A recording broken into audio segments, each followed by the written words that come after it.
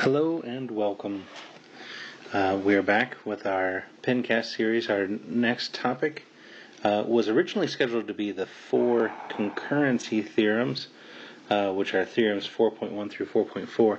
But after sort of sketching out what was going to go on here, I realized we're not going to talk about 4 of them. And even so, the 4 theorems that we were going to talk were not the only concurrency theorems. So we're just going to talk about 3 concurrency theorems. And concurrency is just a way of saying these are 3 lines that intersect in a single point.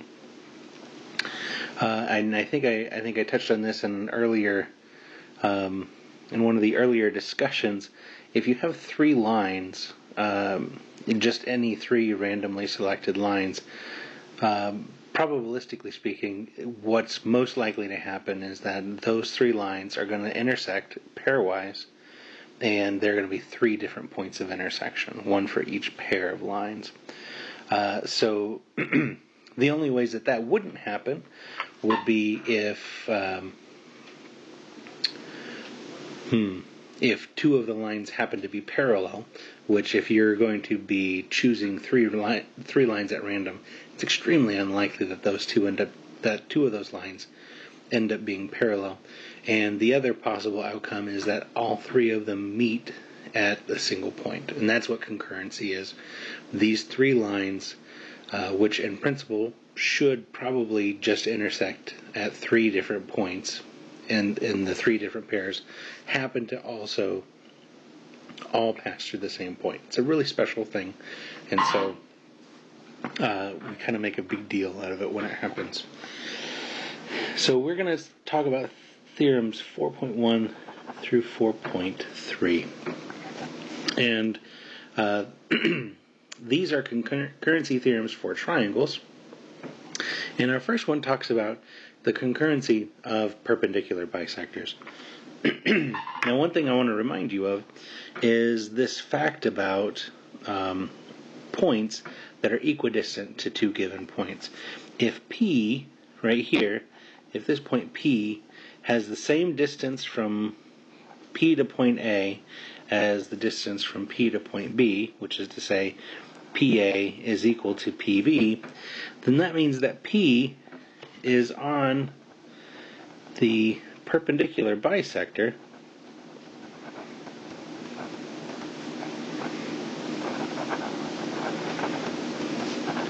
of the segment AB. Okay? And we can sort of get a sense for why this might be true. If you look at point P here, it is sort of centrally located between A and B. Certainly if you picked the midpoint itself, that should also be equidistant from point A to point B. And we can sort of see how all of these lines in between, all of these points in between, would have a similar property. So the set of all points for which this expression is true, this expression right here, form exactly the perpendicular bisector of this segment.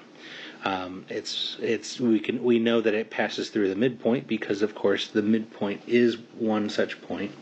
And if you were to actually break out the distance formula and find the set of all points, here's a sketch. You say P is equal to the point x comma y, and if you say that A is the point xa, ya,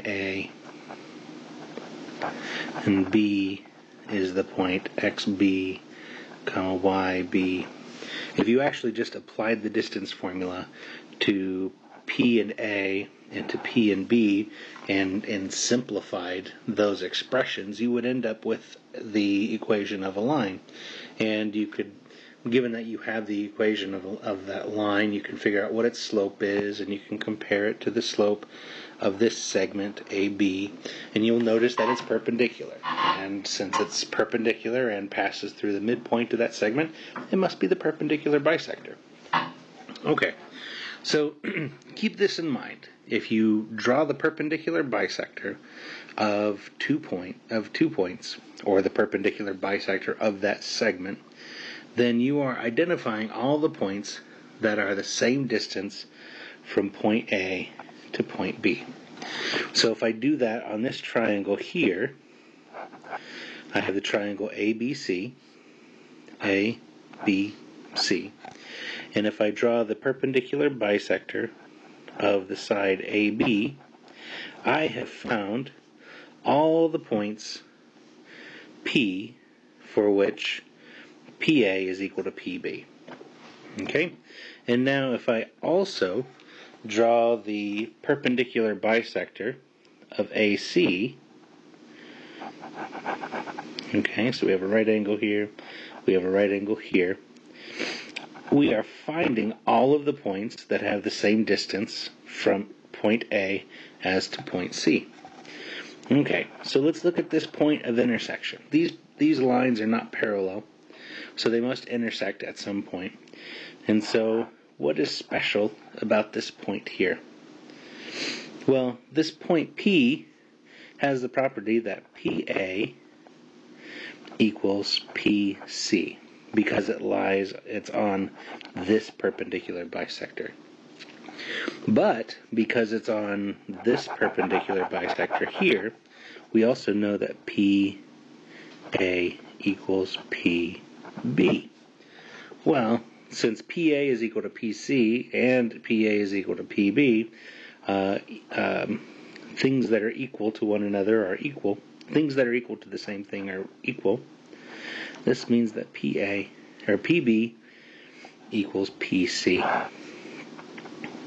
Okay, well, if PB equals PC, that is the condition that one must satisfy to be on the perpendicular bisector of BC.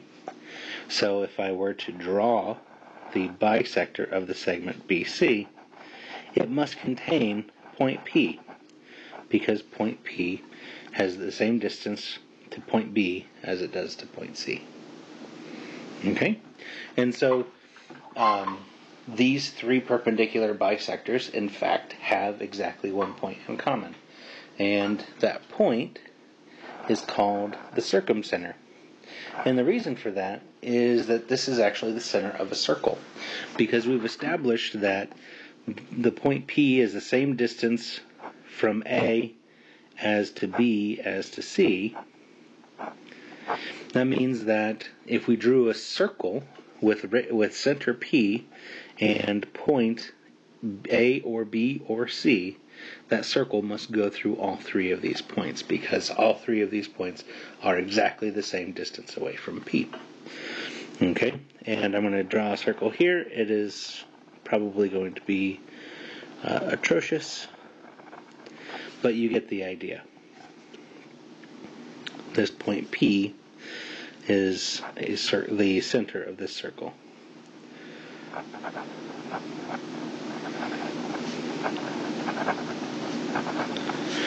Okay, so what Theorem 4.1 says is that these three perpendicular bisectors, no matter what triangle we start with, must be concurrent. And we furthermore have named that point of concurrency, and we call it the circumcenter.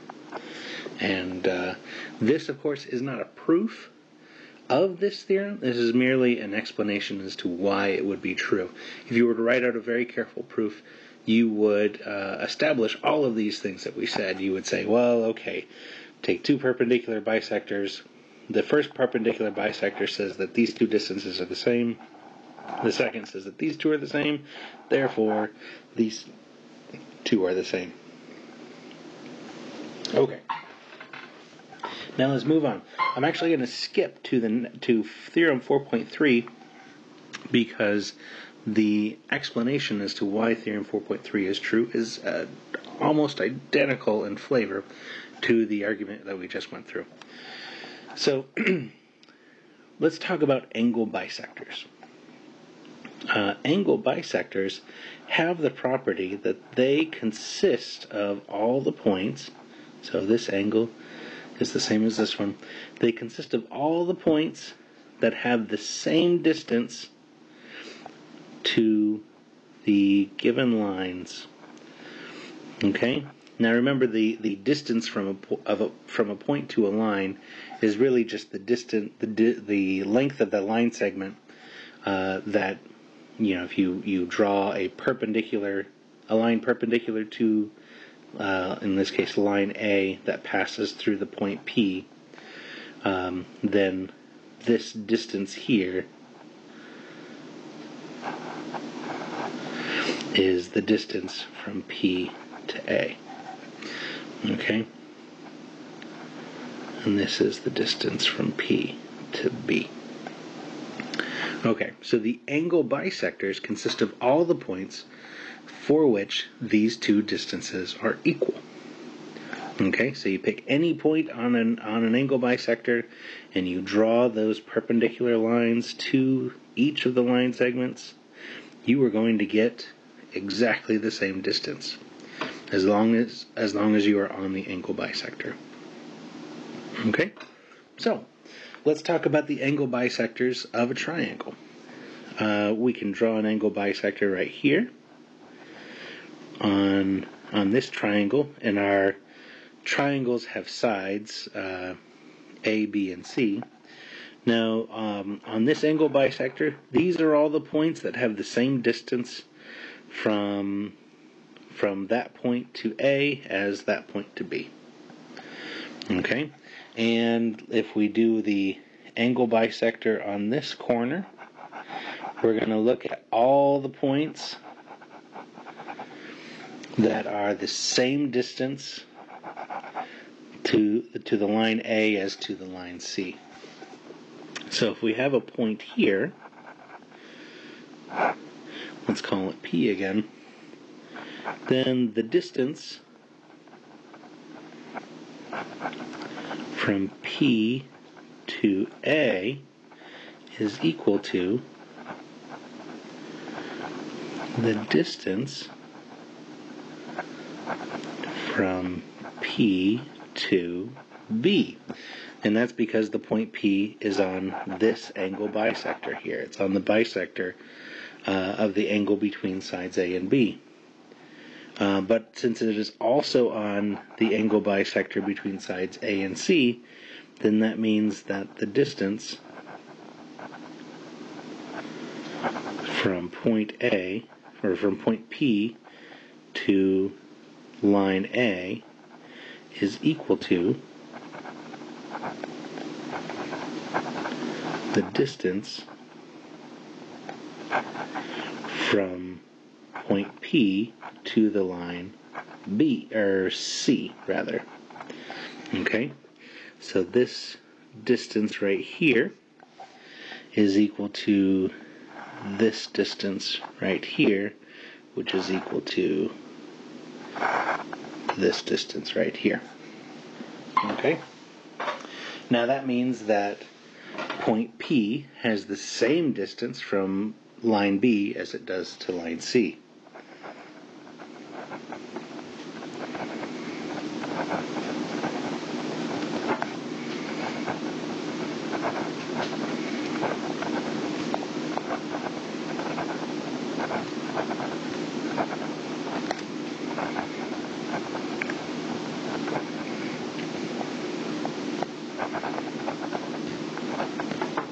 Okay, well, if it's the same distance from B, if it's the same distance to B as it is to C, then that means it's on the angle bisector between the sides A and B.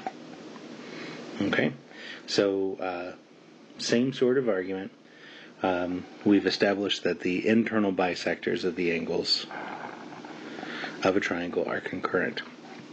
Now we go on and further give a name to this point. We call it the end center.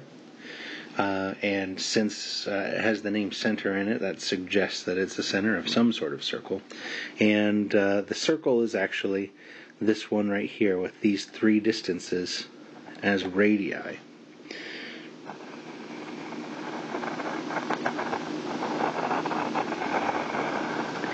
And now notice that since these angles are right angles here, that means that this circle is actually tangent to the sides at this point.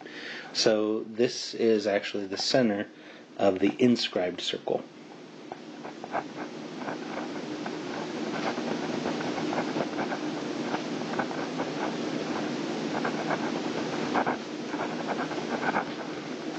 So that's the center of the inscribed circle. Okay. Now, I mentioned earlier that I skipped ahead. I skipped over Theorem 4.2. So let's get back to that. 4.2 is all about the altitudes of a triangle. Now, the altitudes are just the line segments that are perpendicular or orthogonal to a side that pass through the opposite vertex. So this line here is an altitude because it is perpendicular to the side BC and passes through the vertex A, which is opposite BC. Okay, so Theorem 4.2 makes the claim that these three lines are concurrent. And unfortunately, the argument is not quite as nice as these last two arguments, but what it lacks in niceness, it makes up for in cleverness. So what we're going to do is we're going to actually form a larger triangle around this one that has a very special property that will allow us to apply Theorem 4.1. So let's do our construction. So we have our triangle ABC, okay? And what we're going to do is we are going to construct a line that is parallel to AB that passes through point C. Okay? And now we're also going to construct a line that is parallel to BC that passes through point A.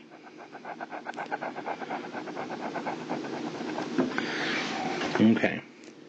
Now what we've constructed is a parallelogram.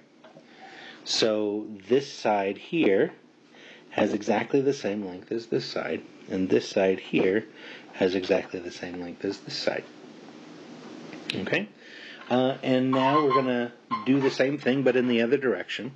So we're going to draw a line that's parallel to AC that passes through point B.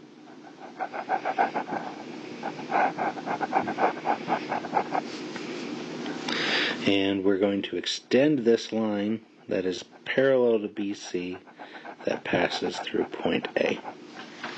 Okay? Now let's just name these 3 points that we just conjured up. Let's name this one A prime, and this one B prime, and this one over here C prime. We know that if we look at the parallelogram A, C prime, B, C, this is going to tell us that AC prime, this segment right here, has exactly the same length as BC.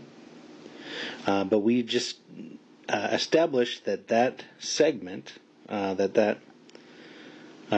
this length BC is actually also the same length as AB prime. So we know that C prime A equals BC, which is also equal to A B prime. Now notice that C prime A and A B prime, those are just the two parts of the line segment C prime B prime, which means that A is the midpoint of B prime C prime. Now a similar argument is going to show that AB is equal to the length of B prime's or CB prime, but it's also equal to the length of A prime C. So B is the midpoint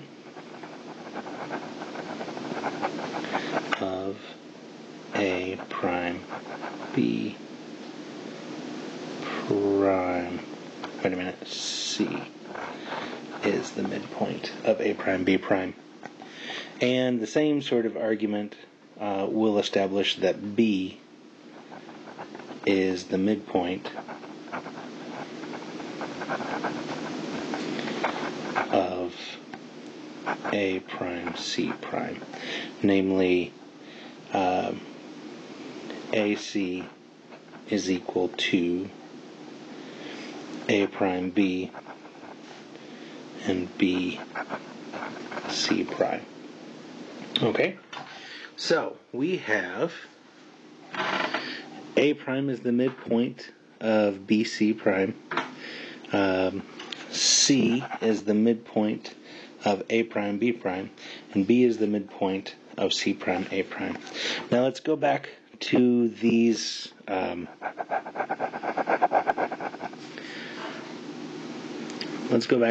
altitudes that we got from the triangle ABC. Well, these altitudes, they are orthogonal to the outsides of these triangles, and they pass through the midpoints of those segments. So that means that the altitudes of the inner triangle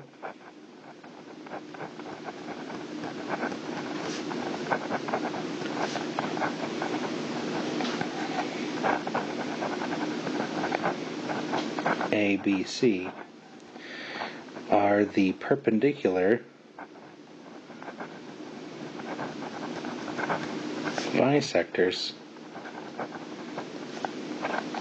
of A prime, B prime, C prime. But we just established in Theorem 4.1 that the perpendicular bisectors are always concurrent. So these altitudes must always be concurrent, since they're exactly the same lines.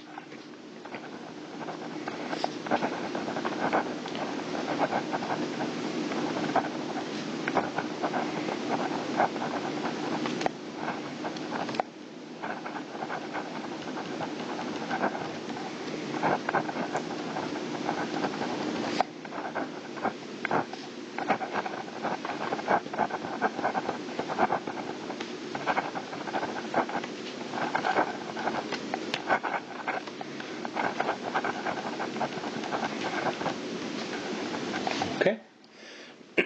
And so that establishes Theorem 4.2. It says the altitudes of a triangle are concurrent. And, of course, we named the point because concurrency is a big deal. And this point is named the orthocenter. Okay. Ortho because of the orthogonality of the altitudes. All right, that concludes our the pencast for now.